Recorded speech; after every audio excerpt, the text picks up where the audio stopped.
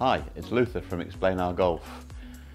My golfing hero, Ben Hogan, was renowned for his precise striking but also his golfing brain. He had a very simple piece of management. When the flag was at the back of the green, he'd play a low shot. When the flag was at the front, he'd play a high shot. If the flag was cut on the left-hand side, he'd play a draw, and if the flag was cut on the right-hand side, he'd play a fade.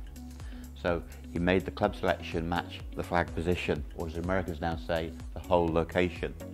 So, toke down the club a little bit, 133 yards to the flag, send the ball in low. That ball is so busy going forwards, it can't even think about going sideways, and it releases. Now obviously that shot wouldn't work with the flag at the front. So just remember, if the flag's at the back, play a low shot. If the flag's at the front, play a high shot.